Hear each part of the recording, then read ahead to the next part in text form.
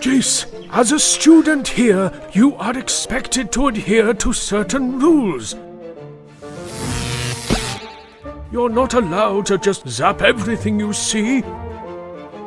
Point and clickis.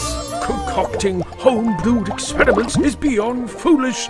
Here, try this. And you are totally underqualified to be shape-shifting! That's embarrassing. We can also list endless rumors about you. Fraternizing with criminals. Venturing out of bounds. Hey, leave that flower alone, you maggot. Breaking and entering. Your actions are disruptive and downright dangerous. Worst of all, you have chosen now to behave so recklessly during the greatest crisis we Druids have ever faced. What do you have to say for yourself? Oh, sorry. I must have zoned out. What was the question?